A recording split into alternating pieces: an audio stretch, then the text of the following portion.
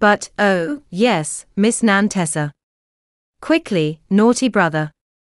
Nan Tessa set the paddle down behind her. Leaning forward, he got onto his hands and knees, then awkwardly crawled onto his big sister's lap.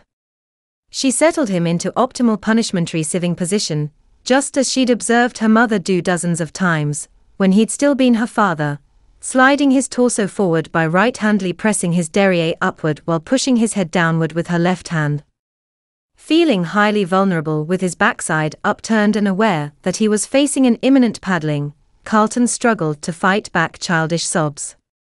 Once his sleeper's seat flap was unbuttoned and lowered by his girlish disciplinarian, the cool air making his plump exposed buttocks shiver, he couldn't hold them back any longer.